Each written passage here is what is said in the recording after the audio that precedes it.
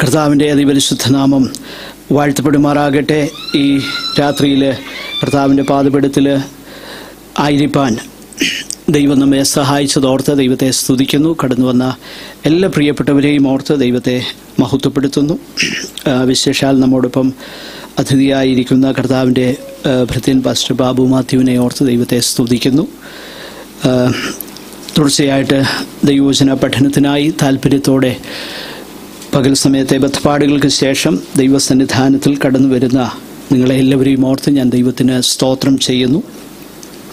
വിശേഷാൽ നമ്മോടൊപ്പം അനേക വർഷങ്ങളായിട്ട് നമ്മോടൊപ്പം മീറ്റിങ്ങിൽ സംബന്ധിച്ചുകൊണ്ടിരുന്ന ബ്രദർ സജിയെ ഓർത്തും ദൈവത്തെ സ്തുതിക്കുന്നു. കർത്താവിൻ്റെ ഹിതമെങ്കിൽ നാളെ താൻ നാട്ടിലേക്ക് താൽക്കാലികമായിട്ട് കടന്നു പോകുന്നു. ദൈവത്തിൻ്റെ ഹിതപ്രകാരം പിന്നെയും ഇവിടെ ദേശത്ത് മടങ്ങി വരുവാൻ ദൈവം തൻ്റെ ജീവസന്ധാനത്തിനുള്ള വഴികളെ തുറക്കുവാൻ ദൈവം ഇടയാക്കട്ടെ എന്ന് ഞാൻ പ്രാർത്ഥിക്കുന്നു. എല്ലാ അനുഗ്രഹങ്ങളും കർത്താവ് തൻ്റെ ജീവിതത്തിൽ ചൊരിയട്ടെ. കർത്താവിന് വേണ്ടി നിലനിൽപ്പാൻ പിന്നെയും ദൈവം സഹായിക്കട്ടെ എന്നും പ്രാർത്ഥിക്കുന്നു. ദൈവം നമ്മെ ഓരോരുത്തരെയും സഹായിക്കുമാറാകട്ടെ. ഈ രാത്രിയിൽ തുടർന്ന് ദൈവവചനത്തിലേക്ക് നമ്മുടെ ശ്രദ്ധയെ തിരിക്കാം. തുടർച്ചയായിട്ട് കർത്താവിൻ്റെ വചനം പഠിക്കുവാൻ ലഭിക്കുന്ന അനുഗ്രഹീതമാകുന്ന അവസരത്തെ ഓർത്ത് ഞാൻ ദൈവത്തിന് സ്തോത്രം ചെയ്യുന്നു. മത്തായിയുടെ സുവിശേഷത്തിൽ നിന്ന് തുടർമാനമായി ചിന്തിപ്പാൻ ദൈവം ഈ ദിവസങ്ങളിൽ നമ്മെ സഹായിച്ചു കൊണ്ടിരിക്കുന്നു. വിശേഷാൽ കഴിഞ്ഞ 2-3 ആഴ്ചകളായിട്ട് നമ്മൾ മത്തായി സുവിശേഷം 5-ാം അധ്യായത്തിലേക്ക് പ്രവേശിക്കുവാൻ ദൈവം ഇടയാക്കി. മത്തായി സുവിശേഷം 5, 6, 7 അധ്യായങ്ങൾ നേരത്തെ പല പ്രാവശ്യം ഇതിനു മുൻപ് ഞാൻ ഓർപ്പിച്ചതുപോലെ പ്രസംഗങ്ങളായിട്ട് അനേക വർഷങ്ങൾക്ക് മുൻപ് നമ്മൾ ചിന്തിച്ചിട്ടുള്ള വിഷയമാണെങ്കിലും തുടർച്ചയായിട്ടുള്ള പഠനത്തോടുള്ള ബന്ധത്തിൽ നമ്മൾ ആ ഭാഗം വീണ്ടും ചിന്തിക്കുകയാണ്. നിശ്ചയമായിട്ടും ദൈവവചനം വീണ്ടും റിഫ്രഷ് ചെയ്യുന്നത് നമുക്ക് അത് അനുഗ്രഹമായിരിക്കുമെന്ന് ഞാൻ കരുതുന്നു. നിശ്ചയമായിട്ടും എന്നെ സംബന്ധിച്ചിടത്തോളം ഞാനൊന്ന് റിഫ്രഷ് ചെയ്തപ്പോൾ പണ്ട് പറഞ്ഞ പല കാര്യങ്ങളും ഞാൻ ഓർക്കുന്നില്ല. എങ്കിൽ തന്നെയും പുതുതായിട്ട് അതിന്മേൽ അല്പം കൂടെ പ്രകാശനം ദൈവവചനത്തിന്മേൽ ലഭിക്കാനായിട്ട് നാളുകൾ കഴിയുന്തോറും അങ്ങനെ ഇടയാകുന്നതോർത്ത് ദൈവത്തെ സ്തുതിക്കുന്നു. കഴിഞ്ഞ ആഴ്ചയിൽ നമ്മൾ ചിന്തിപ്പാൻ തുടങ്ങിയതാകുന്ന വിഷയം കർത്താവിൻ്റെ ഗിരിപ്രഭാഷണത്തിലെ പ്രാരംഭ വാക്യങ്ങളിൽ 1 മുതൽ അതിൻ്റെ 12 വരെയുള്ള വാക്യങ്ങളിൽ പൊതുവെ ബിയാറ്റിറ്റ്യൂഡ്സ്, ഭാഗ്യകരമാകുന്ന അവസ്ഥയെക്കുറിച്ച് കർത്താവ് പറയുന്ന ആ ഭാഗങ്ങളാണ് നമുക്ക് ചിന്തിപ്പാനായിട്ട് കഴിഞ്ഞത്. നിശ്ചയമായിട്ടും ഇത് ഓരോ വാക്യങ്ങളായിട്ട് അതിൻ്റെ സന്ദർഭത്തിൽ നിന്നും മാറ്റി ചിന്തിക്കുവാൻ ആർക്കും അനുവാദമില്ല. അതതിൻ്റെ കോണ്ടെക്സ്റ്റിൽ തന്നെ, സന്ദർഭത്തിൽ തന്നെ ദൈവവചനത്തിൻ്റെ പൊതുവായിട്ടുള്ള ആ വിഷയത്തെക്കുറിച്ചുള്ള പ്രകാശനത്തിൻ്റെ വെളിച്ചത്തിൽ നമ്മളത് മനസ്സിലാക്കുവാനായിട്ട് പരിശ്രമിക്കണം. കഴിഞ്ഞ ആഴ്ചയിൽ വളരെ അടിസ്ഥാനപരമാകുന്ന വിഷയമാണ് നമ്മൾ ചിന്തിച്ചത്. ഞാൻ അതിനുള്ള ബന്ധത്തിൽ നിങ്ങളോട് ഓർപ്പിക്കുകയുണ്ടായി. ഇത് kingdom life in A fallen world എന്നുള്ള ഒരു സന്ദേശമാണ് മത്തായി സുവിശേഷം 5, 6, 7 അധ്യായങ്ങളിൽ നമ്മൾ വായിക്കുന്നത്. കിങ്ഡം ലൈഫ് നമ്മൾ കണ്ടു. മത്തായി സുവിശേഷം ഉടനീളം ആ ഒരു കിങ്ഡത്തെക്കുറിച്ച്, ദൈവരാജ്യത്തെക്കുറിച്ച്, അല്ലെ സ്വർഗരാജ്യത്തെക്കുറിച്ച് ആണ് കർത്താവ് പറയുന്നത്. ഞാൻ ആവർത്തിച്ചത് വീണ്ടും ആവർത്തിക്കട്ടെ. മത്തായി സുവിശേഷത്തിൽ കർത്താവിൻ്റെ ജനനത്തോടുള്ള ബന്ധത്തിൽ തന്നെ നമ്മൾ വായിക്കുന്നത്, ആദ്യം വംശാവലി ആരംഭിക്കുന്നത് നമ്മൾ കണ്ടു. ദാവീദിൻ്റെ പുത്രനാകുന്ന മെസ്സിഹായെക്കുറിച്ച് പരിചയപ്പെടുത്തുന്നു. പിന്നീട് യഹൂദന്മാരുടെ രാജാവായി എങ്ങനെയാ? രാജാവായി പിറന്നവൻ എവിടെ? സ്നാപയോഹന്നാൻ വന്നു, സ്വർഗരാജ്യം സമീപിച്ചിരിക്കാൻ മാനസാന്തരപ്പെടുവിൻ. യേശു കർത്താവ് അതേ കാര്യം തുടർന്ന് പ്രസംഗിക്കുന്നു. സ്വർഗരാജ്യം സമീപിച്ചിരിക്കുന്നു. അന്നു മുതൽ യേശു എന്ന് പറഞ്ഞ് മത്തായി സുവിശേഷം 4-ാം അധ്യായം നമ്മളതിൻ്റെ അവസാന വാക്യങ്ങളിൽ കണ്ടു. അതിനോടുള്ള ബന്ധത്തിലാണ്, ആ കോണ്ടെക്സ്റ്റിലാണ് ഈ ഗിരിപ്രഭാഷണമെന്ന് പൊതുവെ വിളിക്കുന്ന, അങ്ങനെ ആ ഒരു വിശേഷണം വേദപുസ്തകത്തിലില്ല. മത്തായി സുവിശേഷകൻ അങ്ങനെ ചിന്തിച്ച് കാണുമോ എന്ന് പോലും നമുക്കറിയില്ല. എങ്കിലും പിന്നീടുള്ള ദൈവമക്കളാണ് അങ്ങനെയുള്ളൊരു നാമം അതിന് നൽകിയത്. അങ്ങനെ നാം വളരെ പരിചിതമാകുന്ന ആ വേദഭാഗം നമ്മൾ പല കാര്യങ്ങൾ ശ്രദ്ധിച്ചു. It is all about A heart righteousness. അതായത് ചില കാര്യങ്ങൾ ദൈവത്തിൻ്റെ പ്രസാദം ലഭിക്കാൻ വേണ്ടി നമ്മൾ ചെയ്തു കൂട്ടി ദൈവത്തെ എങ്ങനെയും ഒന്ന് പ്രസാദിപ്പിച്ച് സ്വർഗത്തിൽ പോകാൻ വേണ്ടിയിട്ടുള്ള കാര്യങ്ങളല്ല ഇവിടെ പറഞ്ഞേക്കുന്നത്. നേരെ മറിച്ച് പരീശന്മാരുടെയും, കഴിഞ്ഞ ആഴ്ചയിൽ നമ്മളതാ ശ്രദ്ധിച്ചത്, ശാസ്ത്രിമാരുടെയും നീതിയെ കവിയുന്ന നീതി, അവരുടെ നീതി എക്സ്റ്റേണൽ റൈച്ചസ്നെസ് ആയിട്ട് നിൽക്കുമ്പോൾ, സ്വർഗരാജ്യത്തിൻ്റെ മക്കൾ, kingdom kids, has A special righteousness, internal righteousness. അതിൻ്റെ കാരണവും നമ്മൾ കണ്ടു. അത് പഴയ നിയമ തിരുവഴുത്ത് നൽകുന്ന വാഗ്ദത്തം അനുസരിച്ച് തന്നെയാണ്. ഈ കാലം കഴിഞ്ഞിട്ട്, യെരമ്യാവിൽ കൂടെ നമ്മൾ വായിക്കുന്നു, ഈ കാലം കഴിഞ്ഞിട്ട് എന്ന് പറഞ്ഞാൽ ഈ കാലഘട്ടം, ഇപ്പം ബാബിലോണിലേക്ക് പ്രവാസത്തിൽ പോയിരിക്കുക, ഇനി ഞാൻ അവരെ തിരിച്ചു കൊണ്ടുവരാൻ പോവുകയാണ്. അങ്ങനെ തിരിച്ചു കൊണ്ടുവരുമ്പോൾ ഈ കാലമൊക്കെ കഴിഞ്ഞിട്ട് ഞാൻ അവരോടൊരു നിയമം ചെയ്യും. ആ നിയമം പണ്ട് ഞാൻ ഇസ്രായേൽ മക്കളോട് ചെയ്ത നിയമം പോലെ അല്ല. അന്ന് ഞാൻ അവർക്ക് സീനായിൽ ന്യായപ്രമാണം അവരുടെ കൈ കൊടുത്തു, എന്നിട്ട് പറഞ്ഞു ഇത് ചെയ്യുന്നവൻ ഇതിനാൽ ജീവിക്കും. അവർ തോറ്റു അവിടെ. എന്നാൽ ഇനിയും ഞാൻ ചെയ്യാൻ പോകുന്നത് അന്ന് ചെയ്തതുപോലെ അല്ല. ഞാൻ എൻ്റെ ന്യായപ്രമാണത്തെ അവരുടെ ഉള്ളിൽ ഹാർട്ട് റൈച്ചസ്നെസ്, ആ കാലത്തെക്കുറിച്ചാണ് യേശു കർത്താവ് പറയുന്നത്. മാത്രമല്ല, ഈ ബിയാറ്റിറ്റ്യൂഡ്സ് അല്ലെങ്കിൽ 1:5-3 മുതൽ 12 വരെയുള്ള വാക്യങ്ങൾ നമ്മൾ വായിച്ചു നോക്കിക്കഴിഞ്ഞാൽ സത്യത്തിൽ കർത്താവ് അവിടെ ചെയ്യുന്നത് it is an exposition of the old testament. അതായത് പഴയ നിയമത്തിൽ പ്രത്യേകിച്ച് യെശയ്യാവും സങ്കീർത്തന പുസ്തകങ്ങളിലുമൊക്കെ ഉള്ള ദൈവത്തിൻ്റെ വചനത്തിൻ്റെ ആ ശരിയായ വ്യാഖ്യാനമാണ് കർത്താവ് നൽകുന്നത്. നമ്മൾ കഴിഞ്ഞ ആഴ്ച അതിൻ്റെ പല ഉദാഹരണങ്ങൾ കണ്ടു. ഇന്ന് നമ്മൾ പിന്നെയും കാണും. പല ഉദാഹരണങ്ങൾ കണ്ടു. പഴയ നിയമത്തിലെ വാക്യങ്ങളുടെ ആ യഥാർത്ഥ അർത്ഥം, വിശേഷിച്ച് ആത്മാവിൽ ദരിദ്രരായവർ ഭാഗ്യവാന്മാർ, അതിനുള്ള ബന്ധത്തിൽ പല കാര്യങ്ങളും നമ്മൾ കണ്ടു. ഈ എളിയവൻ നിലവിളിച്ചു. ഈ എളിയവൻ എന്ന് ദാവീദ് തന്നെക്കുറിച്ച് വിശേഷിപ്പിക്കുമ്പോൾ മെറ്റീരിയൽ പോവർട്ടിയെക്കുറിച്ചല്ല ദാവീദ് അവിടെ പറയുന്നത്. പിന്നീട് നമ്മൾ സെഫന്യാവിലെ വാക്യങ്ങൾ കണ്ടു. ദാരിദ്ര്യം എന്ന് പറഞ്ഞു കഴിഞ്ഞാൽ it has A spiritual connotation. അവരുടെ മേൽ ദൈവം നൽകാൻ പോകുന്ന അനുഗ്രഹങ്ങളെ കുറിച്ച് കണ്ടു. അപ്പോൾ ഒന്നാമത്തെ സ്റ്റെപ്പ് നാം വായിക്കുന്നു, അല്ലെങ്കിൽ സ്വർഗരാജ്യത്തിലേക്ക് അതിൻ്റെ അക്ഷരീകമാകുന്ന കൺസ്യൂമേഷനിലേക്ക് യാത്ര ചെയ്യുന്ന, ഇപ്പോൾ സ്വർഗരാജ്യത്തിൻ്റെ കീഴിൽ, ഭരണത്തിൻ്റെ കീഴിലായിരിക്കുന്ന ഒരു ഡിസൈപ്പിളിൻ്റെ ക്യാരക്ടറിസ്റ്റിക്സ്, അവൻ്റെ വിശേഷ ഗുണങ്ങളിൽ ഒന്നാണ് അവൻ എപ്പോഴും എന്താ? ആത്മാവിൽ ദരിദ്രനാണ്. He knows. ആ ദാരിദ്ര്യാവസ്ഥയില്ലാതെ ആർക്കും സ്വർഗരാജ്യത്തിൽ പ്രവേശിപ്പാൻ കഴിയുന്നതല്ല. അത് വളരെ വ്യക്തമായിട്ട് ഇലസ്ട്രേറ്റ് ചെയ്തിരിക്കുന്ന ഒരു ഭാഗം നമുക്ക് പരിചയമുണ്ട്. ലൂക്കോസിന്റെ സുവിശേഷത്തിൽ ആ 15-ാമത്തെ അധ്യായത്തിൽ നമ്മൾ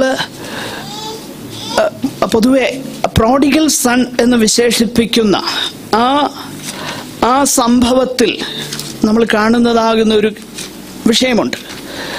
അവന് പോകുമ്പോൾ, അപ്പൻ്റെ അടുക്കൽ നിന്ന് പ്രോപ്പർട്ടിയൊക്കെ മേടിച്ച് പോകുമ്പോൾ അവനറിയാം ഹീ സംതിങ്, അവനെല്ലാം ഉണ്ട്. അവൻ്റെ കാര്യത്തിൽ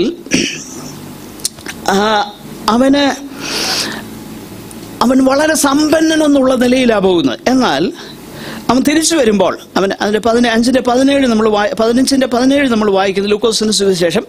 അപ്പോൾ സുബോധം വന്നിട്ട് അവൻ, എൻ്റെ അപ്പൻ്റെ എത്ര കൂലിക്കാർ ഭക്ഷണം കഴിച്ച് ശേഷിപ്പിക്കുന്നു, ഞാനോ വിശപ്പ് കൊണ്ട് നശിച്ചു പോകുന്നു. ഞാൻ എഴുന്നേറ്റ് അപ്പൻ്റെ അടുക്കൽ ചെന്ന് അവനോട്, അപ്പാ, ഞാൻ സ്വർഗത്തോടും നിന്നോടും പാപം ചെയ്തിരിക്കുന്നു.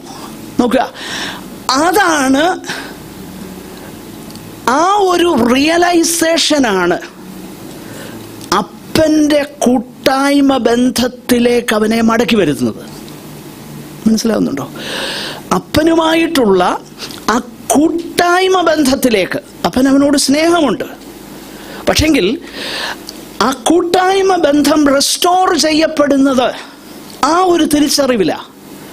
ഞാനിവിടെ വിശപ്പ് കൊണ്ട് മരിക്കാറായിരിക്കുന്നു. അപ്പൊ ഞാൻ ആ ഒരു emptiness, when he was empty of himself, അവനിൽ തന്നെ ശൂന്യമാണെന്ന് തിരിച്ചറിഞ്ഞപ്പോൾ, ആ തിരിച്ചറിവാണ് അപ്പനുമായിട്ടുള്ള ആ ബന്ധത്തിലേക്ക് അവനെ മടക്കി വരുത്തുന്നത്. അപ്പോൾ അത് അടിസ്ഥാനപരമാകുന്ന വിഷയമാണ്. പൗലോസ് ഇതിനെക്കുറിച്ച് ഹിന്റ് ചെയ്യുന്നുണ്ട്, പ്രത്യേകിച്ച് റോമാലേഖനത്തിലാണ്. നമ്മുടെ ആ സ്പിരിച്വൽ പോവർട്ടിയെ കുറിച്ച് വിശേഷിച്ച് മൂന്നാമത്തെ അധ്യായത്തിലൊക്കെ നമ്മൾ വായിക്കുന്നത്. മൂന്നാമത്തെ അധ്യായത്തിൽ വളരെ ഗ്രാഫിക്കായിട്ടാണ് പോൾ അത് പറയുന്നത്. എൻ്റെ ഓർമ്മ ശരിയെങ്കിൽ 3-ാം അധ്യായം 10 മുതലുള്ള വാക്യങ്ങളാണെന്ന് തോന്നുന്നു. റോമാലേഖനത്തിൽ അടി തൊട്ട് മുടി വരെ മലീമസമായിരിക്കുന്ന അവസ്ഥ, അങ്ങനെയുള്ളതാകുന്ന ആ അവസ്ഥയിൽ ദൈവമുമ്പാകെ ഒരു സ്റ്റാൻഡിങ്ങും നമുക്കില്ല. എല്ലാ അവിടെ താഴോട്ട് പറയുന്നത് നമുക്കെന്താ, അവിടെ ഒരു നാവിനും ദൈവസന്നിധാനത്തിൽ ഒരു നിലനിൽപ്പില്ല. സർവലോകവും എല്ലാ വായും അടഞ്ഞ് സർവലോകവും ദൈവസന്നിധിയിൽ ശിക്ഷായോഗ്യരായി തീരേണ്ടതിനത്രേ. അപ്പോൾ ആ ഒരു റിയലൈസേഷൻ കാരണം ആ എംപ്റ്റിനെസ് ദൈവസന്നിധാനത്തിൽ നമ്മുടെ no amount of our works can attain fellowship with God എന്നുള്ള തിരിച്ചറിവ്, നമ്മുടെ ഒരു പ്രവൃത്തിയും ദൈവവുമായിട്ടുള്ള കൂട്ടായ്മ ബന്ധത്തിലേക്ക് നമ്മളെ കൊണ്ടുവരുന്നില്ല എന്ന തിരിച്ചറിവാണ് പോവർട്ടി ഇൻ ദ സ്പിരിറ്റ്. അതാണ് ആത്മാവിലുള്ള ദാരിദ്ര്യം. ആ ഒരു ദാരിദ്ര്യാവസ്ഥയാണ് അടിസ്ഥാനം. അതിൽ ആ ഒരു ദാരിദ്ര്യാവസ്ഥയിൽ കണ്ടിന്യൂ ചെയ്യുന്ന ഒരാളാണ് സ്വർഗരാജ്യത്തിലേക്ക് യാത്ര ചെയ്തുകൊണ്ടിരിക്കുക. ഇപ്പോൾ അവൻ സ്വർഗരാജ്യത്തിൻ്റെ അംഗവുമാണ്. അതാണ് ആത്മാവിൽ ദരിദ്രരായവർ ഭാഗ്യവാന്മാർ. Why they are blessed. ആ എന്തുകൊണ്ട് അവർ ബ്ലെസ്സഡ് ആയിരിക്കുന്നത്? They are poor. ആത്മീക ദാരിദ്ര്യം അവർക്ക് അറിയാം. അതിന് നേരെ നമ്മൾ കഴിഞ്ഞ ആഴ്ചയിൽ കണ്ടു. എന്നാൽ ഒരു സഭ പറയുന്നതെന്നറിയാമോ? ഞാൻ ധനവാൻ, സമ്പന്നൻ, എനിക്ക് ഒന്നിനും മുട്ടില്ല. I am all right. എനിക്ക് പല കാര്യങ്ങൾ അറിയാം, ഞാൻ പല കാര്യം ചെയ്യുന്നുണ്ട്. നമുക്ക് നമ്മെക്കുറിച്ച് തന്നെ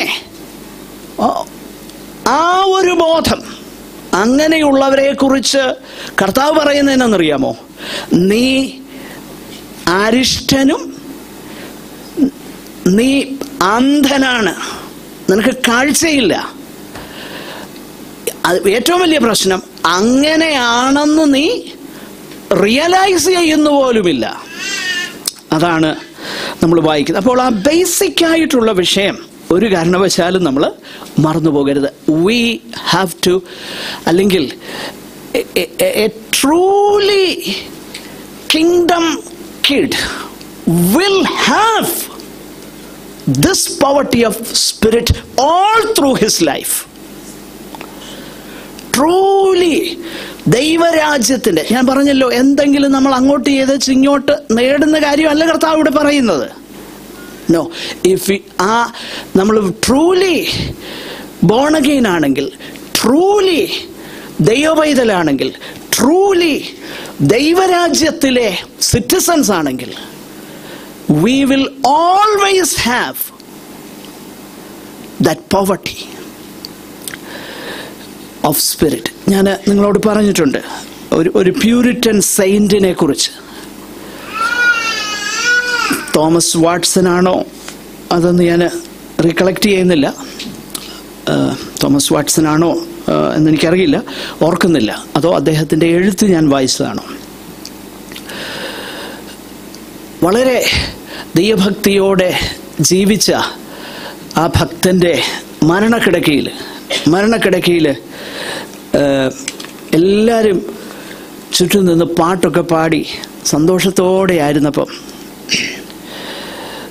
അദ്ദേഹത്തിൻ്റെ കണ്ണിൽ നിന്ന് 2 തുള്ളി കണ്ണുനീര് വീണു. അപ്പോൾ എല്ലാവരും പറഞ്ഞു, cheer up, why are you crying? എന്തിനാ കരയുന്നേ? നീ നിന്റെ പ്രതിഫലം മേടിക്കാൻ പോവുക. ഇപ്പം നീ അങ്ങോട്ട് ദൈവസന്നിധാനത്തിലേക്ക് പോകാൻ പോവുക. cheer up എന്ന് പറഞ്ഞപ്പോൾ അദ്ദേഹം പറഞ്ഞൊരു കാര്യം, no, I am going to receive Mercy. ഞാൻ പ്രതിഫലം മേടിക്കാൻ പോകല്ല, കരുണ മേടിക്കാൻ പോവുക. നോക്കിയേ, എ ലൈഫ് വെൽ ലിവ്ഡ്, ആർക്കും ഒരു വിരൽ ചൂണ്ടാൻ കഴിയാത്ത ഇംപെക്കബിളായിട്ടുള്ള സാക്ഷ്യമുള്ള ഉപ്പായി വെളിച്ചമായി ജീവിച്ച ഒരു ഭക്തൻ മരണക്കിടക്കയിൽ പറയുക, പ്രതിഫലം മേടിക്കാൻ പോകല്ല, പിന്നെന്താ, കരുണ മേടിക്കാൻ പോകാന്ന്. He nose. അതാ പോവർട്ടി ഇൻ ദ സ്പിരിറ്റ്. മനസ്സിലാകുന്നുണ്ടോ? അതാ പോവർട്ടി ഇൻ ദ സ്പിരിറ്റ്. അതാണ് ആത്മാവിലെ ദാരിദ്ര്യം. അവൻ അറിയാം, വെറുതെ പറയല്ല. He knows deep within him. അല്ലേ? അന്തരാത്മാവിൽ ആഴത്തിൽ നമ്മൾ റിയലൈസ് ചെയ്യുകയാ, no, I am not വർതി of God's grace and mercy. It is all because of His mercy and grace. I am poor and needy. ഞാനോ എളിയവനും ദരിദ്രനുമാകുന്നു, എങ്കിലും യഹോവ എന്നെ വിചാരിക്കുന്നു. അവിടെയാ വിഷയം. എങ്കിലും യഹോവ എന്നെ വിചാരിക്കുന്നു.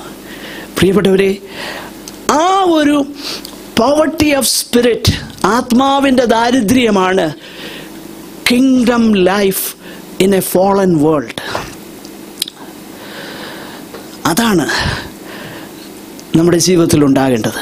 അതുണ്ടാകണമെങ്കിൽ ആ ഇന്റേണൽ റൈച്ചസ്നെസ് നമ്മൾ ഉണ്ടായിരിക്കണം. അതില്ലാതെ പറ്റുകയില്ല.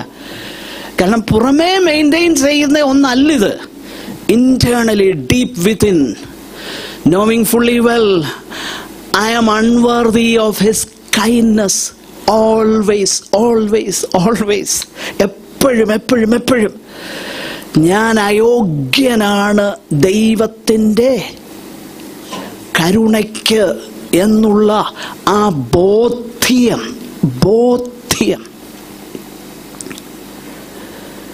പ്രിയപ്പെട്ടവരെ, അത് ആത്മാവിൻ്റെ ദാരിദ്ര്യമാണ്, വേറൊന്നുമല്ല. ആകട്ടെ, നമുക്ക് മുൻപോട്ട് പോകാം. അടുത്തതായിട്ട് കർത്താവോട് പറയുന്ന വിഷയം, ദുഃഖിക്കുന്നവർ ഭാഗ്യവാന്മാർ. കാരണം അവർക്ക് ആശ്വാസം കിട്ടും. എന്താ ഇതിൻ്റെ അർത്ഥം? അതും ആ കോണ്ടെക്സ്റ്റിലാണ് നമ്മൾ ചിന്തിക്കേണ്ടത്. ഇവിടെ കർത്താവ് പറയുന്ന ആ കോണ്ടെക്സ്റ്റ് ഞാൻ നേരത്തെ സൂചിപ്പിച്ചു. സ്വർഗരാജ്യം സമീപിച്ചിരിക്കുന്നു, അതാ കോണ്ടെക്സ്റ്റ്. ഇത് പറഞ്ഞത് ആരോടാ ഇപ്പോൾ പറയുന്നേ? ശിഷ്യന്മാരോടും അല്ലെങ്കിൽ യഹൂദന്മാരോടാ പറയുന്നേ. ഇവരെല്ലാം പ്രതീക്ഷിച്ചിരുന്നത് എന്താണെന്നറിയാമോ?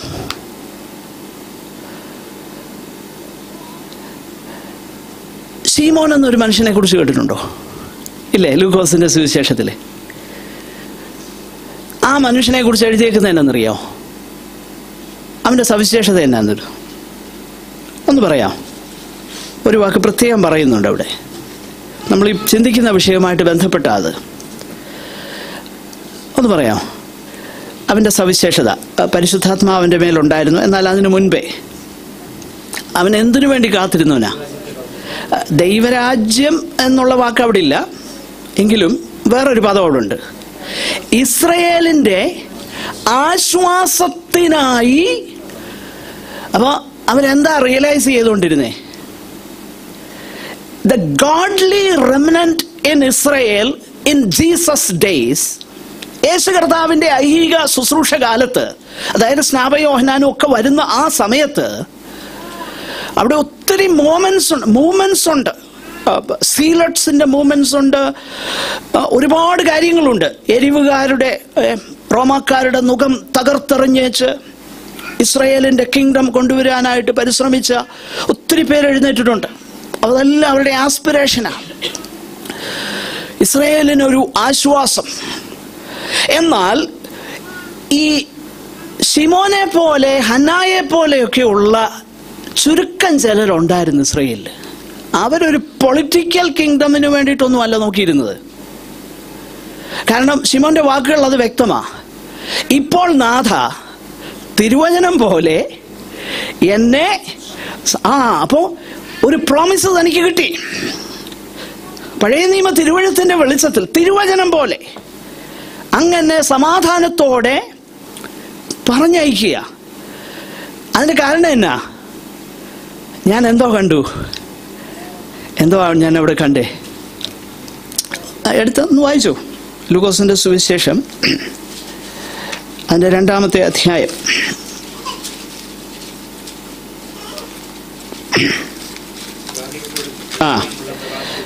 ജാതികൾക്ക് വെളിപ്പെടുവാനുള്ള പ്രകാശവും നിന്റെ ജനമായ ഇസ്രായേലിന്റെ മഹത്വവുമായി നീ സകല ജാതികളുടെയും മുമ്പിൽ ഒരുക്കിയിരിക്കുന്ന അങ്ങയുടെ രക്ഷയെ എന്റെ കണ്ണ് കണ്ടുവല്ലോ. എന്നിട്ട് പറയാ, സമാധാനത്തോടെ എന്നെ പറഞ്ഞയക്കുക. കാരണം എന്നാ? ഇപ്പൊ എനിക്ക് എന്തോ കിട്ടി. കമോൺ, എന്തിനു വേണ്ടിയിട്ടാ ശിമോൻ കാത്തിരുന്നത്? കമോൺ, ഇസ്രായേലിന്റെ ആശ്വാസത്തിനായിട്ട് ആണല്ലോ. ഇപ്പൊ ശിമോൻ പറയുക, എനിക്ക് എന്തോ കിട്ടി. സമാധാനത്തോടെ ഞാൻ പോകുക. കാരണം ഞാൻ എന്തിനു വേണ്ടി താല്പര്യപ്പെട്ടിരുന്നോ അതെനിക്ക് കിട്ടി. ഇപ്പം മനസ്സിലാക്കണേ, ആ ഗോഡ്ലി റെമനന്റ് ഞാൻ പറഞ്ഞു വരുന്നത്, ദുഃഖിക്കുന്നവർ എന്ന് കർത്താവ് പറയുമ്പോൾ എന്തേലും ഒരു ദുഃഖത്തെക്കുറിച്ചല്ല കർത്താവ് പറയുന്നതെന്ന് പറയാൻ വേണ്ടി ഞാൻ വരുന്നത്. ആ പശ്ചാത്തലത്തിൽ അത് മനസ്സിലാക്കണം, കോണ്ടെക്സ്റ്റിൽ അത് ചിന്തിക്കണം. ദൈവരാജ്യത്തെക്കുറിച്ചുള്ള യേശു രാജാവാണെന്നുള്ള ആ പ്രൊക്ലമേഷന്റെ ആ ഒരു പശ്ചാത്തലം, ആ ഒരു സന്ദർഭമാണത്. അതിനു വേണ്ടിയിട്ട് ഇസ്രായേലിലുള്ള ഭക്തിയുള്ള ആ ചെറിയ ശേഷിതഗണം എപ്പോഴും കാത്തിരുന്നത്. പക്ഷെ അവർക്കൊരു കാര്യം അറിയായിരുന്നു, ഇപ്പോൾ ഉള്ള ഞങ്ങളുടെ ഹ്യൂമിലിയേഷൻ അതിന്റെ കാരണം എന്നാണെന്നറിയാമോ? കമോൺ, അതിന്റെ കാരണം ഞങ്ങളുടെ പാപമായിരുന്നു. നിങ്ങൾ എൻ്റെ ഒപ്പം വരണേ. ഈ ഇസ്രായേലിന്റെ ആശ്വാസത്തിനായി കാത്തിരുന്ന സകല ഭക്തന്മാരുടെയും ഒരു ആന്തരികമാകുന്ന തിരിച്ചറിവുണ്ട്. ഞങ്ങൾ വ്യക്തിപരമായിട്ടും ഞങ്ങൾ ആദിയായിട്ടും ദൈവത്തോട് എന്ത് ചെയ്തു? പാപം ചെയ്തു. അപ്പോൾ ദൈവത്തോട് ഞങ്ങൾ പാപം ചെയ്തതാണ് ഇപ്പോഴത്തെ ഞങ്ങളുടെ ഈ ഹ്യൂമിലിയേഷന്റെ, ഈ താഴ്ന്ന ദൈവിക സാന്നിധ്യത്തിൽ നിന്നും അകന്നിരിക്കുന്ന, ദൈവത്തിന്റെ വെളിപ്പാടുകളില്ലാതെ ഇരിക്കുന്ന, ദൈവത്തിന്റെ പ്രവാചകന്മാരില്ലാതെ ഇരിക്കുന്ന ഈ ഇരുണ്ട കാലഘട്ടത്തിന്റെ കാരണം ഞങ്ങൾ ദൈവത്തോട് പാപം ചെയ്തതാ. ആ ഒരു തിരിച്ചറിവ് എല്ലാ ഭക്തിയുള്ള ദൈവരാജ്യത്തിനായി കാത്തിരിക്കുന്ന, ഇസ്രായേലിന്റെ ആശ്വാസത്തിനായി കാത്തിരിക്കുന്ന എല്ലാ ഭക്തന്മാർക്കും ഉണ്ടായിരുന്നു. പക്ഷെ അവര് ചെറിയ കൂട്ടമായിരുന്നു. അതുകൊണ്ടാണ് ഏറ്റവും ഇസ്രായേലിൽ ഭക്തിയുള്ളവരെന്ന് ദൈവം തന്നെ സാക്ഷ്യപ്പെടുത്തിയ ചില ഭക്തന്മാരുടെ പ്രാർത്ഥന നമ്മൾ ശ്രദ്ധിച്ചാൽ അവരുടെ കൺഫെഷൻ ഇങ്ങനെയാ: ഞങ്ങൾ അങ്ങയോട് പാപം ചെയ്തു. എസ്ര എങ്ങനെയാ പ്രാർത്ഥിക്കുന്നത്? എസ്ര 10:1 വായിച്ചേ. എസ്ര 10:1.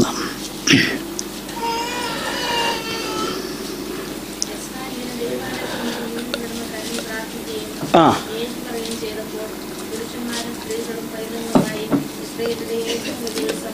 ആ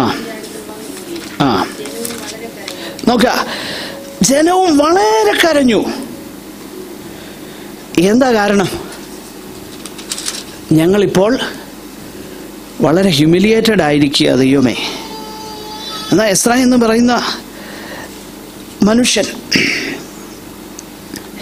അതുപോലെ അതേ കാലഘട്ടത്തിൽ അല്ലെങ്കിൽ അതിനോടടുത്തടുപ്പിച്ച കാലഘട്ടത്തിൽ ജീവിച്ചിരുന്നയാളാ, അല്ലെങ്കിൽ അതിന് ചില വർഷങ്ങൾക്ക് മുമ്പ്, കുറച്ച് വർഷങ്ങൾക്ക് മുമ്പ് ഒക്കെ ജീവിച്ചിരുന്നയാളാ ദാനിയേൽ. ദാനിയേലിനെ കുറിച്ച് എന്താ കാണുന്നത്? അതും അങ്ങനെ തന്നെയാ. ദാനിയേൽ പ്രവചനം 9-ാം അധ്യായം. പ്രിയ പുരുഷൻ എന്ന് ദൈവം വിശേഷിപ്പിച്ചിരിക്കുന്ന ദാനിയേൽ 9:4, 4-5.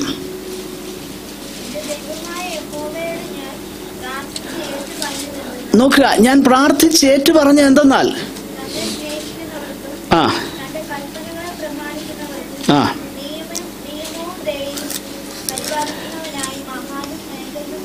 ആ ആ ഞങ്ങൾ പാപം ചെയ്തു.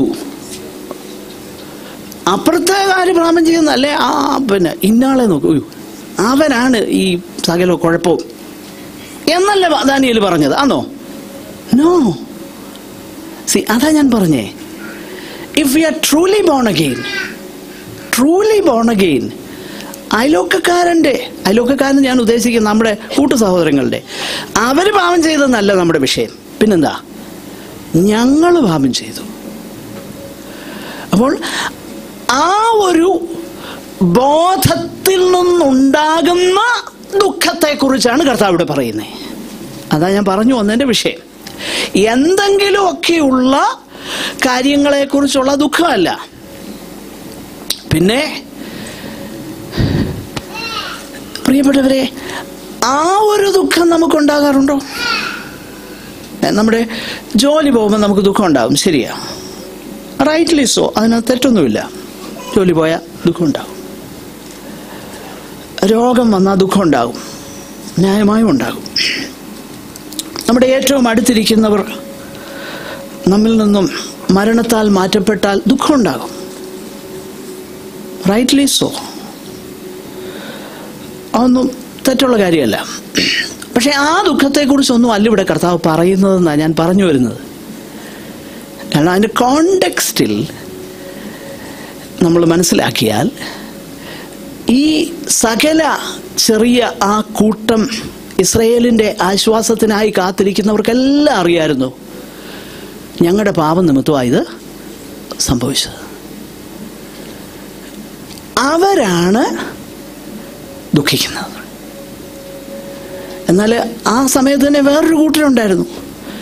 ഞങ്ങൾ കൃത്യമായിട്ട് എന്ത് ചെയ്യും? ദശാംശം കൊടുക്കും, പിന്നെ ജീരകം, പിന്നെ എന്തുവാ പറയുന്നത്, മിന്റ്, കുമിൻ, അങ്ങനെയുള്ള എല്ലാത്തിൻ്റെ അതിൻ്റെ വരെ അത്ര വലിയ ഭക്തിയുള്ള ആരെങ്കിലും നമ്മുടെ കൂട്ടത്തിലുണ്ടോ? ഒന്നും ആരുമില്ല. പക്ഷെ കർത്താവ് അവരെ വിളിച്ചെന്താ? അതിൻ്റെ പ്രശ്നം എന്നാ? അവിടെയാണ് ഈ വിഷയം. ആ പുറമേയുള്ള കാര്യങ്ങളിൽ പ്രസാദിക്കുന്നവനല്ല ദൈവം.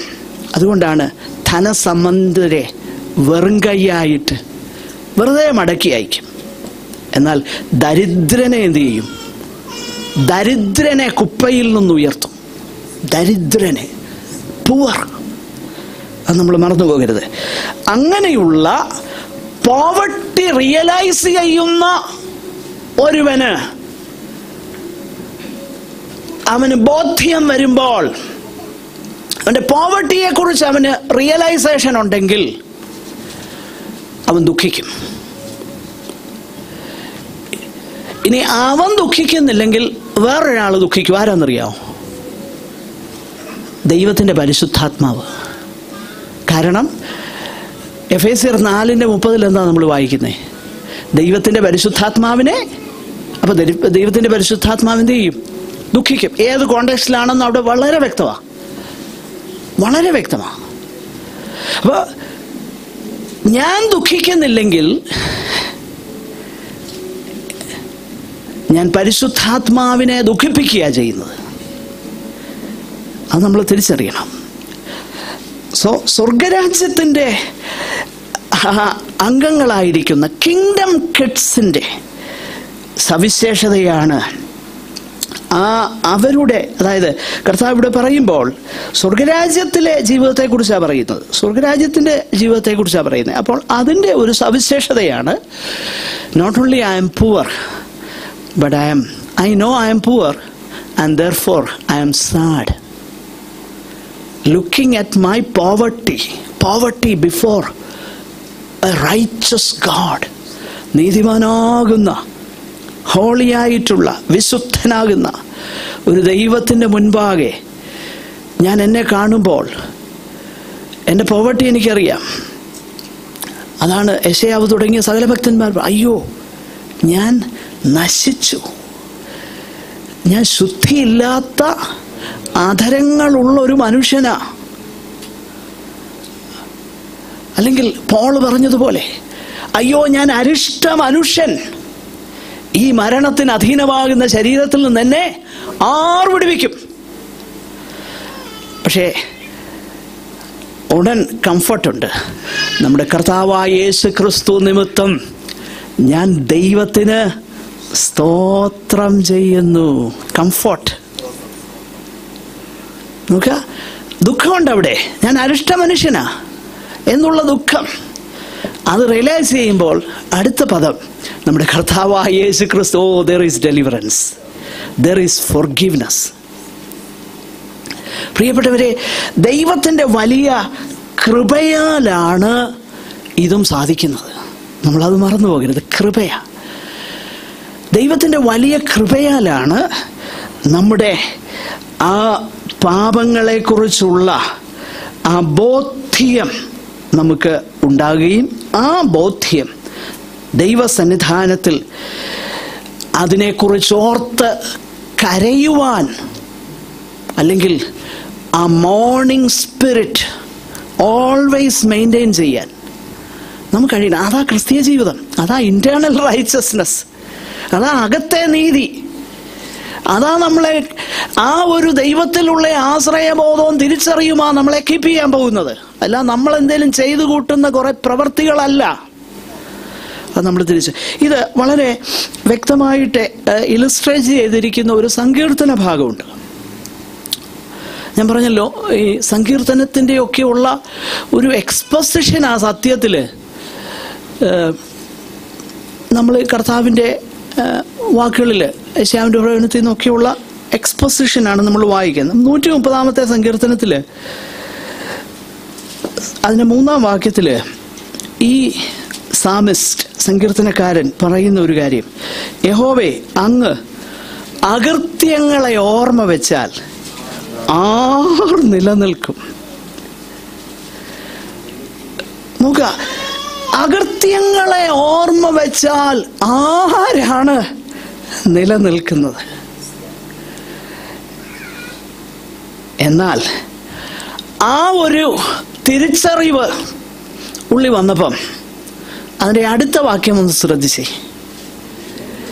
എങ്കിലും അങ്ങയെ ഭയപ്പെടാൻ തക്കവണ്ണം അങ്ങയുടെ പക്കൽ വിമോചനമുണ്ട്, ആശ്വാസമുണ്ട്, ഫൊർഗീവ്നെസ് ഉണ്ട്. അപ്പൊ ആശ്വാസം എന്ന് പറഞ്ഞാൽ എന്താ? True forgiveness. ആശ്വാസം യഥാർത്ഥമായി ലഭിക്കുന്ന പാപക്ഷമയാണ് ഇവിടെ നമുക്ക് ലഭിക്കുന്ന ആശ്വാസം. When mourning and weeping over sin, and then comes the realization that my heavenly Father in Jesus Christ has forgiven me. Oh, what! എന്തോ ആശ്വാസമല്ലേ. പാപങ്ങളുടെ ബഹുത്വത്തെ കണ്ടുകൊണ്ട് അതിനെ മൂടി വെക്കാതെ, അതിനെ വില കുറച്ച് കാണാതെ, അല്ലെങ്കിൽ മറ്റു ചില ഭാഗങ്ങളിൽ ഞാൻ കറക്റ്റാണെന്നുള്ളതാകുന്ന വിഷയത്തിൽ അതിനെ തള്ളിക്കളയാതെ, അതിനെ ബിലിറ്റിൽ ചെയ്യാതെ, അത് പാപമാണ് എന്നുള്ള തിരിച്ചറിവോടെ അതിനെക്കുറിച്ച് ആന്തരികമായി പിതാവിൻ്റെ സന്നിധാനത്തിൽ ദുഃഖിക്കുമ്പോൾ ലഭിക്കുന്ന ദൈവികമാകുന്ന ഒരു ഉത്തരമുണ്ട്. We will know it. ആ ആശ്വാസം നമ്മൾ എന്ത് ചെയ്യും? അറിയും, തിരിച്ചറിയും. അതാ ആശ്വാസം. ആകട്ടെ, അപ്പം നിശ്ചയമായിട്ടും അത് ആണ് ദൈവത്തിൻ്റെ വചനത്തിൽ നമ്മൾ വായിക്കുന്നത്. അപ്പോൾ ക്രിസ്തീയ ജീവിതം എന്ന് പറയുന്നത് എപ്പോഴും എന്ന് പറഞ്ഞാൽ ജീവിതത്തിൽ ബേസിക്കലി ക്രിസ്തീയ ജീവിതം സന്തോഷപ്രദമാണ്, അതിന് സംശയമൊന്നുമില്ല. പക്ഷെങ്കിൽ ആ സന്തോഷം എന്തിലൂടെയാണ് ലഭിക്കുന്നതെന്നറിയാമോ? സന്തോഷം, അതിന് മനോഹരമാകുന്നൊരു പഴയ പാട്ടുണ്ട്. സന്താപം തീർന്നല്ലോ, സന്തോഷം വന്നല്ലോ. സന്തോഷം എന്നിൽ വന്നല്ലോ. കാരണം എന്നാ? യേശു പാപം മോചിച്ചു, എന്നെ മുറ്റും രക്ഷിച്ചു. അതാ സന്തോഷത്തിൻ്റെ കാരണം. അപ്പോൾ true happiness, true joy of Christian life comes from the realization God has forgiven in Christ all my sins and trespasses. എൻ്റെ അകൃത്യങ്ങളും പാപങ്ങളും ക്രിസ്തു നിമിത്തം പിതാവ് എന്നോട് ക്ഷമിച്ചു എന്നുള്ള തിരിച്ചറിവിലാണ് യഥാർത്ഥത്തിലുള്ള സന്തോഷം അനുഭവിക്കുന്നത്. അവിടെയാണ് ഈ ദുഃഖത്തിൻ്റെ ഇമ്പോർട്ടൻസ്, അവിടെയാണ് ഈ ദുഃഖത്തിൻ്റെ പ്രാധാന്യത. അതുകൊണ്ടാണ് യേശു കർത്താവ് പറഞ്ഞത് ലൂക്കോസിൻ്റെ സുവിശേഷത്തിൽ ഇതിൻ്റെ ഈ പാരലൽ പാസേജിൽ, അതായത് ഗിരിപ്രഭാഷണത്തിൻ്റെ ആ പാരലൽ പാസേജിൽ ലൂക്കോസിൻ്റെ സുവിശേഷം 6-ാം അധ്യായത്തിൽ യേശു കർത്താവ് ഈ കാര്യം പറയുമ്പോഴാണ് പറയുന്നത്, ഇപ്പോൾ ചിരിക്കുന്നവരായ നിങ്ങൾക്ക് അയ്യോ കഷ്ടം. ഒരു വാണിംഗ് കൂടെ ചേർത്ത കർത്താവ് ആ കാര്യം പറയുന്നത്. ഇപ്പം ചിരിക്കുന്നവരാകുന്ന നിങ്ങൾക്ക് അയ്യോ കഷ്ടം. നിങ്ങൾ ദുഃഖിച്ച് കാര്യം ഇപ്പം ചിരിക്കുക, പക്ഷെ ഒരു ദിവസം എന്ത് ചെയ്യും? ദുഃഖിച്ച്. എന്നാ ഇപ്പം കരയുക ഒരർത്ഥത്തിൽ, പക്ഷെങ്കിൽ ഒരു ദിവസം എന്ത് ചെയ്യും? ആത്യന്തികമായിട്ട് ചിരിക്കും. ദ ലാസ്റ്റ് ലാഫ് എന്ന് വേണേൽ പറഞ്ഞു. The last laugh is hours എന്ന് വേണേൽ പറഞ്ഞു. പക്ഷെങ്കിൽ ഇന്നെന്താണ്? ഇന്ന് ദുഃഖിക്കുകയാണ്. അതുകൊണ്ടാണ് പഴയ നിയമത്തിലെ ഭക്തന്മാരല്ല 119-ാം സങ്കീർത്തനത്തിൽ പൊതുവെ ചില വേദപഠിതാക്കളൊക്കെ ചിന്തിക്കുന്ന എസ്രായുടെ സങ്കീർത്തനമാണ്. ആരേലും എഴുതിട്ട് എസ്രായുടെ സങ്കീർത്തനം ആയിരിക്കുമെന്ന് ഞാനും ചിലപ്പം ചിന്തിക്കാറുണ്ട്. ചില ദാവീദിൻ്റെ സങ്കീർത്തനം, ആരുടെ സങ്കീർത്തനം, എനിവേ ഒരു ഭക്തൻ്റെ സങ്കീർത്തനമാണ്. ആ ഭക്തൻ്റെ ഒരു പ്രധാനപ്പെട്ട ദുഃഖവിഷയം എന്നാണെന്നറിയോ? 119-ാം സങ്കീർത്തനം 136, 136. താൻ ദുഃഖിക്കുന്നതിൻ്റെ ഒരു പ്രധാനപ്പെട്ട കാരണം ഇപ്പോൾ താൻ ഒരു പ്രവാസ അനുഭവത്തിലായിരിക്കുന്നു എന്നുള്ളതൊന്നുമല്ല. കാരണം അവിടെ പറയുന്ന വാക്യങ്ങളൊക്കെ ശ്രദ്ധിച്ചു കഴിഞ്ഞാൽ രാജാക്കന്മാരും ഇരുന്ന് എനിക്ക് വിരോധമായി സംസാരിക്കുന്നു, ഞാനോ അങ്ങയുടെ വചനങ്ങളെ മറന്നിട്ടില്ല എന്നൊക്കെ പറയുന്നുണ്ട്. അങ്ങനെ പറഞ്ഞു വരുന്ന 119 സങ്കീർത്തനത്തിൻ്റെ ഒരു സവിശേഷത ഞാൻ പെട്ടെന്നൊന്ന് പറയാം. ഒരു സവിശേഷത, എല്ലാ വാക്യങ്ങളിലും വചനത്തെക്കുറിച്ചാണ് പറയുന്നത്. പല പേരുകളിലാണ്. വചനമെന്നും കൽപ്പനയെന്നും ന്യായപ്രമാണമെന്നും വിധികളെന്നും ഈ ഒരു പദം കാണാത്ത ഒറ്റ വാക്യം പോലും 119 സങ്കീർത്തനത്തിലില്ല. ഒരു അസൈൻമെന്റ് തരിക, ഉണ്ടേ അടുത്ത ആഴ്ച എന്നോട് പറ. ദൈവവചനത്തിന്റെ ഒരു പര്യായ പദമില്ലാത്ത ഒറ്റ വാക്യവും 119 സങ്കീർത്തനത്തിലില്ല. ആ സങ്കീർത്തനം എഴുതുമ്പോൾ ഈ ഭക്തൻ പറയുന്ന ഒരു കാര്യം ഒന്ന് വായിച്ചേ. അവർ അങ്ങയുടെ ന്യായപ്രമാണത്തെ അനുസരിക്കായിക കൊണ്ട്, ഓ ദൈവമേ, എന്തോ കാഴ്ചപ്പാടല്ലേ പഴയ നിയമത്തിലെ ഈ ഭക്തന്റെ കാഴ്ചപ്പാടൊന്ന് ശ്രദ്ധിച്ചേ. നമ്മൾ പറയുന്ന പഴയ നിയമത്തിൽ മെറ്റീരിയലും പുതിയ നിയമത്തിൽ സ്പിരിച്വൽ അങ്ങനൊന്നുമല്ല. ക്രിസ്തുവിന്റെ ആത്മാവ് അവരിൽ പരിവർത്തിച്ചപ്പോൾ പഴയ നിയമത്തിൽ മെറ്റീരിയലിന്റെ പുറകെയൊന്നുമല്ല അവർ പോയത്. അവരോ അധികം നല്ലതിനെ സ്വർഗീയമായതിനെ തന്നെ കാക്ഷിച്ചിരുന്നെന്നാണ് എഴുതിയേക്കുന്നത്. അല്ല പഴയ നിയമത്തിൽ മെറ്റീരിയലും ഇപ്പം സ്പിരിച്വലും ഒന്നുമല്ല. സ്പിരിച്വൽ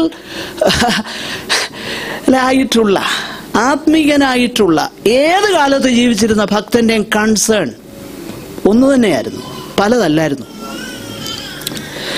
അവന്റെ കൺസേൺ എന്താ? കർത്താവേ, your law is not obeyed. അവർ അങ്ങയുടെ ന്യായപ്രമാണത്തെ അനുസരിക്കുന്നില്ല. ന്യായപ്രമാണത്തെ അനുസരിക്കാതിരിക്കുന്നവന് വരാൻ പോകുന്ന വിപത്തുകളെ കുറിച്ച് ചിന്തിച്ചപ്പം ഈ മനുഷ്യന് കരയാനാ തോന്നുന്നത്. നോക്കിക്കേ, എന്തോ കാഴ്ചപ്പാടല്ലേ. നമ്മൾ പഴയ നിയമത്തിലെ പലതും എടുത്തേച്ച് പുതിയ പാട്ടുണ്ടാക്കുമല്ലോ. ശത്രുവിന്റെ കൈ ഒടിഞ്ഞു പോവും, എൻ്റെ നേരെ വരുന്നവൻ തകർന്നു പോവും. എന്നാ ഈ ഭക്തൻ എന്നാ പറയുന്നേ? അതൊന്നും ആ കോണ്ടെക്സ്റ്റിലല്ല പറഞ്ഞേക്കുന്നത്. അതൊക്കെ നമ്മൾ മനസ്സിലാക്കണം. ഈ ഭക്തൻ പറയുന്ന വാക്കുകൾ എനിക്കറിയാം, പല വാക്യങ്ങളുണ്ട് ശത്രുവിനെ നിഗ്രഹിക്കുന്നതിനെ കുറിച്ച്. അതൊക്കെ അതിൻ്റെ ആ പശ്ചാത്തലത്തിൽ നിന്ന് നമ്മൾ ചിന്തിച്ചു കഴിഞ്ഞാൽ ഇതുമായിട്ടൊന്നും കോൺട്രഡിക്റ്റ് ചെയ്യുന്നില്ല. ഈ ഭക്തൻ പറയുന്നത്, because your law is not obeyed. അങ്ങയുടെ ന്യായപ്രമാണം അനുസരിക്കായാൽ എൻ്റെ കണ്ണിൽ നിന്ന്. എഹെസ്കേലിന്റെ കാലത്ത് അങ്ങനെ, അവിടെ അങ്ങനെ തന്നെയായിരുന്നു. എഹെസ്കേൽ 9:4 അവിടെ ദൈവം തൻ്റേതായിട്ട് വേർതിരിച്ചൊരു കൂട്ടരുണ്ട്. അവരുടെ ഒരു സവിശേഷതയുണ്ട് അവിടെ. ഒന്ന് വായിക്കാമോ? എഹെസ്കേൽ യെസ്.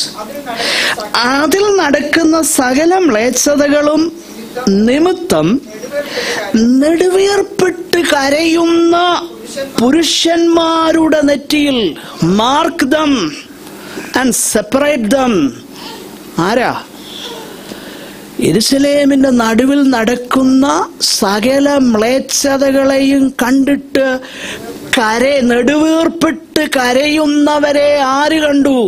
സ്വർഗത്തിലെ ദൈവം കണ്ടു. എന്നിട്ട് പറഞ്ഞു, അവരുടെ നെറ്റിയിൽ ഒരു മാർക്ക്, ഒരു അടയാളം വെക്ക്. സ്വർഗത്തിന് അറിയാം കേട്ടോ, നമ്മൾ മറന്നു പോകരുത്. ഹൂ വി ആർ ഇൻസൈഡ് ദൈവത്തിനറിയാം. ദൈവം അതാ നമ്മിൽ നിന്ന് താല്പര്യപ്പെടുന്നത്. ദൈവത്തിന്റെ താല്പര്യങ്ങളാ. പൗലോസിന് തൻ്റെ കാലത്തുണ്ടായിരുന്ന ദുരുപദേഷ്ടാക്കന്മാരെ കണ്ടപ്പം അവരെക്കുറിച്ച് ശക്തമാകുന്ന ഭാഷയിൽ താൻ എഴുതുന്നുണ്ട്. നായ്ക്കളെ സൂക്ഷിപ്പീൻ. ഫിലിപ്പി ലേഖനം 3-ാമത്തെ അധ്യായം. നായ്ക്കളെ സൂക്ഷിപ്പീൻ എന്നൊക്കെ പറയുന്നു. പക്ഷെങ്കിൽ ഇന്ന് നായ്ക്കളെ സൂക്ഷിപ്പീന്നൊക്കെ പറയുന്ന ആർക്കെതിരെയാണെന്നറിയാം? എനിക്കെതിരെ ആരെങ്കിലും എന്തെങ്കിലും എഴുതിയാൽ അവനെ നായെന്ന് വിളിക്കാനാ താല്പര്യം. നോ, പോൾ അങ്ങനെയല്ല വിളിച്ചേ. പോളല്ല വിളിച്ചേ. അടുത്ത കാലത്ത് ഒരാൾ പറഞ്ഞൊരു കാര്യം, ഇതിനു വേണ്ടിയിട്ടാണ് ഒരു സ്ഥലത്തെ സ്റ്റേജും കൺവെൻഷനും ഉപയോഗിച്ചതെന്ന്. അവർ വിമർശനം പറയുന്നവരെ നായ്ക്കളെന്നും പട്ടികളെന്നും ഒക്കെ വിളിക്കാൻ. നോ, പോൾ അങ്ങനല്ല ചെയ്തത്. ദൈവജനത്തെ വഞ്ചിക്കുന്ന ദുരുപദേഷ്ടാക്കന്മാരെ അങ്ങനെ സംബോധന ചെയ്തു. അങ്ങനെ സംബോധന ചെയ്തൊക്കെ പറഞ്ഞു വന്നേച്ച് 3-ാം അധ്യായം ഫിലിപ്പ് ലേഖനം അതിൻ്റെ 18-ാം അധ്യായത്തിലേക്ക് വരുമ്പോൾ അവർക്ക് വേറൊരു പേര് വിളിക്കുക. അനേകർ ക്രൂശിൻ്റെ ശത്രുക്കളായി നടക്കുന്നു എന്ന് ഇപ്പോൾ ഞാൻ കരഞ്ഞോണ്ട് പറയുന്നു. ഞാൻ കരഞ്ഞുകൊണ്ട് പറയുക, അനേകര്. What moved him to tears? Because many are enemies of the cross. Enemies of the cross. എന്നിട്ട് ആ enemies of crossന്റെ വിശേഷത താഴോട്ട് പറയുന്നുണ്ട്. അവരെന്നോ പറഞ്ഞാലും ഉണ്ടല്ലോ, അവർ ഭൂമിയിലുള്ളതേ പറയത്തുള്ളൂ. അവർക്ക് എപ്പോഴും ഈ വയറിൻ്റെ കാര്യമേ പറയാനുള്ളൂ. ഏത് വാക്യം എടുത്താലും അത് വന്നു നിൽക്കുന്നത് നിന്നെ അനുഗ്രഹിക്കും, നിന്നെ വിടുവിക്കും, നിനക്ക് അത് തരും, നിനക്കിത് തരും. ഏത് വാക്യം എടുത്തു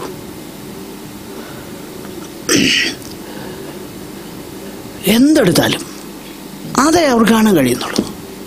പോൾ പറയുന്നതെന്നറിയാമോ? അനേകർ ക്രൂശിൻ്റെ ശത്രുക്കളായി നടക്കുന്നു എന്ന് ഞാൻ കരഞ്ഞുകൊണ്ട് പറയുക. ആകട്ടെ, നമുക്ക് പെട്ടെന്ന് അപ്പോൾ നിശ്ചയമായിട്ടും ഒരു ദൈവരാജ്യത്തിൻ്റെ അംഗം ആയിരിക്കുന്ന ഒരുവന് നിശ്ചയമായിട്ടും ഈ ഒരു തിരിച്ചറിവിലാണ് അവൻ ജീവിക്കുന്നത്. അവനെക്കുറിച്ചറിയാം, അവൻ്റെ ചുറ്റുപാടിനെക്കുറിച്ചും അവന് ബോധമുണ്ട്, അതിനെക്കുറിച്ച് അവന് ബോധവാനാണ്. ഈ ഒരു ഗോഡ്ലി സോറോ, ഈ ഒരു ദൈവഹിതപ്രകാരമുള്ള ഒരു ദുഃഖമാണ് ദൈവം നമ്മിൽ നിന്ന് ആഗ്രഹിക്കുന്നത്. അത് പോള് മറ്റൊരു കോണ്ടെക്സ്റ്റിൽ പറഞ്ഞിരിക്കുന്നത് വളരെ ശ്രദ്ധേയമാണ്. പോള് ഈ കൊരിന്തിലുള്ള ദൈവമക്കൾക്കൊരു സ്ട്രോങ് ലെറ്റർ എഴുതി.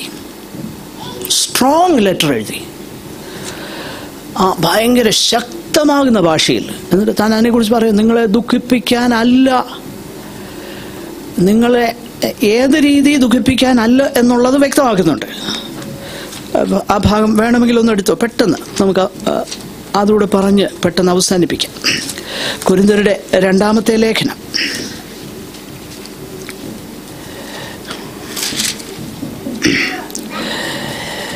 അതിൻ്റെ 2-ാമത്തെ ലേഖനം 7-ാം അധ്യായം 8 മുതലൊന്ന് വായിച്ചേ.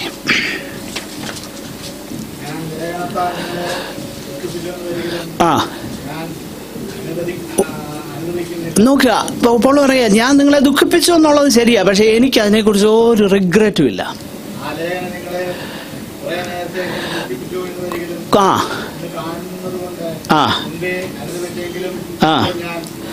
ഇപ്പൊ നിങ്ങളെ ഞാൻ ഒരു തരത്തിൽ ദുഃഖിപ്പിച്ചത് കൊണ്ട് ഞാനിപ്പോ സന്തോഷിക്കുകയാണ്. എന്നാ അതിന് കാരണം? നിങ്ങൾ ചുമ്മാ ദുഃഖിച്ചത് കൊണ്ടല്ല, അയ്യോ പോൾ ഞങ്ങൾക്കിത് എഴുതിയല്ലോ എന്നോർത്ത് അവർക്ക് ദുഃഖം തോന്നിയത് കൊണ്ടല്ല. പിന്നെന്താ? ദൈവഹിതപ്രകാരം നിങ്ങൾ എന്ത് ചെയ്തു? മാനസാന്തരത്തിനായി ദുഃഖിച്ചു. അപ്പോൾ there is a sorrow, godly sorrow, which leads to repentance. ഇതിനെക്കുറിച്ചാണ് കർത്താവ് പറയുന്നത്. ഗോഡ്ലി സോറോ, ദൈവഹിതപ്രകാരമുള്ള ഒരു ദുഃഖം. ആ ദുഃഖം മാനസാന്തരം എന്ന ഫലം അവരിൽ ഉളവാക്കി. അതുകൊണ്ട് ഞാൻ സന്തോഷിക്കുന്നു. 2 നിലയിലുള്ള ദുഃഖത്തെക്കുറിച്ച് അവിടെ പോൾ പറയുന്നുണ്ട്. ഒന്ന്, ദൈവഹിതപ്രകാരമുള്ള ദുഃഖം. മറ്റൊന്നേതാ? ലോകത്തിൻ്റെ ദുഃഖം. ദൈവഹിത പ്രകാരമുള്ള ദുഃഖത്തിന് പിന്നീട് അതിനെക്കുറിച്ച് റിഗ്രറ്റ് ചെയ്യുന്നില്ല. That leaves no regret. അയ്യോ, ഞാൻ അന്ന് ദുഃഖിച്ചു പോയി, അത് തെറ്റിപ്പോയില്ല, അങ്ങനല്ല. ദൈവഹിത പ്രകാരമുള്ള ദുഃഖം, ദാറ്റ് വാസ് റൈറ്റ്, എനിക്ക് ഒരു റിഗ്രറ്റും ഇല്ല ഞാൻ അനുദപിച്ചതിൽ. ഞാൻ ദൈവത്തോട് ഏറ്റു പറഞ്ഞ് ഒരു റിഗ്രറ്റും ഇല്ല, ഒരു അനുതാപവും ഇല്ല ആ കാര്യത്തിൽ. കാരണം എന്നാണെന്നറിയാമോ? അത് ഇവിടെ പോൾ പറയുന്നത് അങ്ങനെ ലോകപ്രകാരമുള്ള ദുഃഖം മരണത്തെ ഒഴിവാക്കുന്നു. അതിന് ക്ലാസിക് എക്സാമ്പിളാണ്, ഞാൻ പറഞ്ഞിട്ടുണ്ടെന്ന് അതിൻ്റെ ഓർമ്മ. അതിൻ്റെ ക്ലാസിക് എക്സാമ്പിളാണ് ജൂഡാസ് ഇസ്കരിയോത്ത്.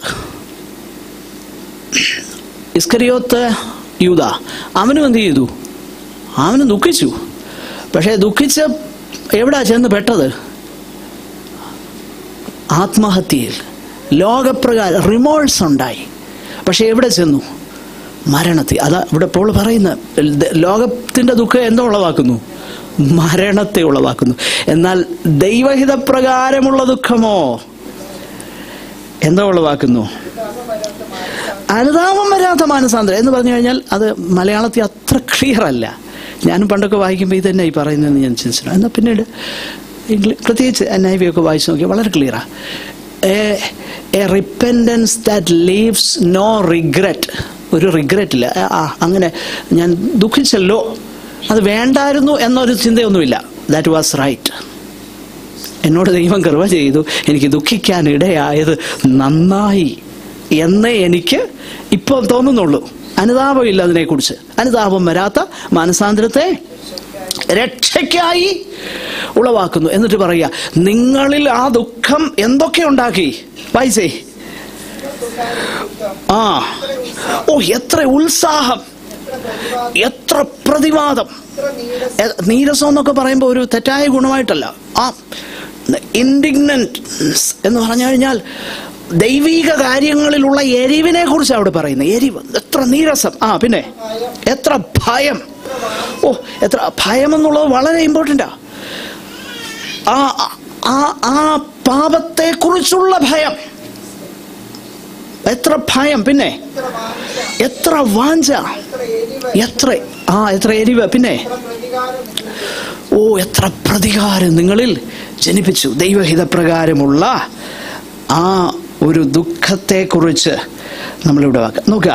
അപ്പോൾ അങ്ങനെ ദുഃഖിക്കുന്നവർക്ക് എന്തോ കിട്ടുമെന്നാണ് കർത്താവ് പറഞ്ഞേ? അവർക്ക് ആശ്വാസം കിട്ടും എന്ന് പറഞ്ഞാൽ the knowledge, the realization of being forgiven. അതാ ആശ്വാസം. ഇത് മിശിഹായുടെ ഒരു ശുശ്രൂഷയായിരുന്നു. അതുകൊണ്ടാണ് മിശിഹായുടെ ശുശ്രൂഷയെക്കുറിച്ച് യെശയ്യാവ് പറയുന്ന ഒരു കാര്യം. യെശയ്യാ 61:1, എളിയവരോട് സദ്വർത്തമാനം ഘോഷിപ്പാൻ യഹോവ എന്നെ അഭിഷേകം ചെയ്തിരിക്കൊണ്ട് യഹോവയായ കർത്താവിൻ്റെ ആത്മാവ് എൻ്റെ മേൽ ഇരിക്കുന്നു. ഹൃദയം തകർന്നവരെ മുറികെട്ടുവാനും. നോക്കുക, ഹൃദയം തകർന്നവരെ മിശിഹ എന്തോ ചെയ്യും? മുറിവ് കെട്ടും. ഹൃദയം തകർന്നവരെ നമ്മൾ യെശയ്യാവിൽ മറ്റൊരിടത്ത് കണ്ടല്ലോ. ഞാൻ ആരോടുകൂടിയാ വസിക്കുന്നേ? മനസ്താപവും. അപ്പം ഹൃദയം തകർന്ന. അപ്പം ഇവിടെ മിശിഹ എന്ത് ചെയ്യുക? അവിടെ ഹൃദയം തകർന്നവരെ മുറിവ് കെട്ടുവാനും. എന്നിട്ട് താഴോട്ട് പറയുക, യഹോവയുടെ പ്രസാദ വർഷവും നമ്മുടെ ദൈവത്തിന്റെ പ്രതികാര ദിവസവും പ്രസിദ്ധമാക്കുവാനും ദുഃഖിതന്മാരെ ഒക്കെയും ആശ്വസിപ്പിക്കുവാനും. സിയോനിലെ ദുഃഖിതന്മാർക്ക് വെണ്ണീറിനു പകരം അലങ്കാരമാലയും, ബ്യൂട്ടി ഫോർ ആഷസ്, ദുഃഖത്തിന് പകരം ആനന്ദ തൈലവും, വിഷണ്ണ മനസ്സിന് പകരം സ്തുതി എന്ന മേലാടയും കൊടുപ്പാനും അവിടുന്ന് തന്നെ യഹോവ എന്നെ അയച്ചിരിക്കുന്നു. അവൻ മഹത്വീകരിക്കപ്പെടേണ്ടതിന് അവർക്ക് നീതിവൃക്ഷങ്ങൾ എന്നും യഹോവയുടെ നടുതല എന്നും പേരാകും. യേശു കർത്താവ് ഈ യെശയ്യാവിൻ്റെ പ്രവചനത്തിലെ വാക്യങ്ങൾ തൻ്റെ ശുശ്രൂഷയുടെ ഭാഗമായിട്ട് കോട്ട് ചെയ്തിട്ടുണ്ട്. നിങ്ങൾ സമയമില്ലാത്തതുകൊണ്ട് എടുത്ത് വായിക്കേണ്ട. ലൂക്കോസിൻ്റെ സുവിശേഷം 4:16 മുതൽ 21 അവിടെ ഇതേ കാര്യമാണ് പറയുന്നത്. അപ്പോൾ അതിൻ്റെ ഫുൾഫിൽമെൻറ്റാണ്. യെശയ്യാ 40:1 എൻ്റെ ജനത്തെ ആശ്വസിപ്പിക്കുവിൻ, ആശ്വസിപ്പിൻ എന്ന് നിങ്ങളുടെ ദൈവം അരുളി ചെയ്യുന്നു. നേരത്തെ ഞാൻ സൂചിപ്പിച്ച ശിമോൻ എന്ന വ്യക്തി, അവൻ കാത്തിരുന്നതിന് വേണ്ടിയിട്ടാണ്. 2:25 ഇസ്രയേലിൻ്റെ ആശ്വാസത്തിനായി കാത്തിരുന്നവനാണ്. അപ്പോൾ ദുഃഖിക്കുന്നവർ ഭാഗ്യവാന്മാർ, അവർക്ക് ആശ്വാസം കിട്ടും, ഇവിടെയും കിട്ടും, ഇനി വരാൻ പോകുന്ന ലോകത്തിലും കിട്ടും. അതുകൊണ്ടാണ് വെളിപ്പാട് പുസ്തകത്തിൽ നമ്മൾ വായിക്കുന്നത് 7:17 സിംഹാസനത്തിൻ്റെ മധ്യേ ഉള്ള കുഞ്ഞാട് അവരെ മേയിച്ച് ജീവജലത്തിൻ്റെ ഉറവുകളിലേക്ക് നടത്തുകയും ദൈവം താൻ അവരുടെ കണ്ണിൽ നിന്ന് കണ്ണുനീർ എല്ലാം തുടച്ച് കളയുകയും ചെയ്യും. For ever. അവിടെ മോൺ ചെയ്യേണ്ട ആവശ്യം ഉണ്ടാകുകയില്ല. കാരണം till all the ransomed church of God be saved to sin no more. കുഞ്ഞാടിൻ വിലയേറിയ രക്തം വീണ്ടുകൊള്ളും ദൈവസഭ ആകെ വിശേഷമായി. അൾട്ടിമേറ്റ്ലി ദൈവം താൻ എന്ത് ചെയ്യും? കണ്ണുനീരെല്ലാം തുടച്ചു കളയും. ഇപ്പോഴും ആശ്വാസം കിട്ടും. സ്വർഗരാജ്യത്തിൻ്റെ കിങ്ഡം കിഡ്സിൻ്റെ ഒരു സവിശേഷതയാണ്. അത് നമ്മളിൽ എത്രത്തോളം ഉണ്ടെന്നുള്ളത് നമുക്ക് നമ്മെ തന്നെ ഒന്ന് പരിശോധിക്കാം. ദൈവം ഈ വചനങ്ങളാൽ നമ്മെ അനുഗ്രഹിക്കട്ടെ. കർത്താവ് നമ്മെ സഹായിക്കട്ടെ. നമുക്ക് പ്രാർത്ഥിച്ച് അവസാനിപ്പിക്കാം. കർത്താവിൻ്റെ ഭൃത്യൻ പ്രാർത്ഥിച്ച് ആശീർവാദത്തോടെ മീറ്റിംഗ് അവസാനിപ്പിക്കാം.